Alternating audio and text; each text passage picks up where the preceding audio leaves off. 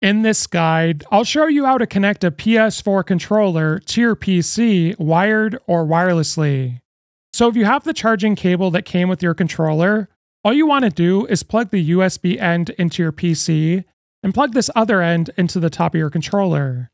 Now when you do this, the light on the top should change blue, indicating you're connected and you're now ready to play.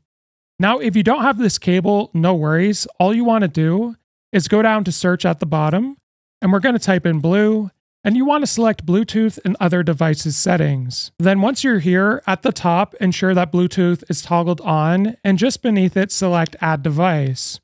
From here, we're going to select Bluetooth at the top, and then what you want to do with your PS4 controller is press and hold the PlayStation button as well as the share button at the same time until the light on the top of your controller starts flashing.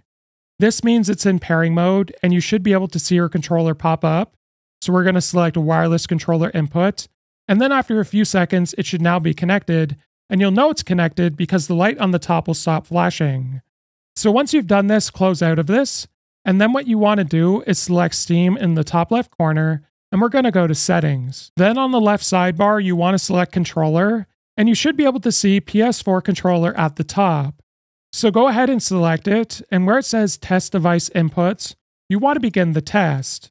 This is just to ensure that everything's working on your controller, and in this case, it's working beautifully. If this guide was helpful, like and subscribe, and we'll see you in the next one.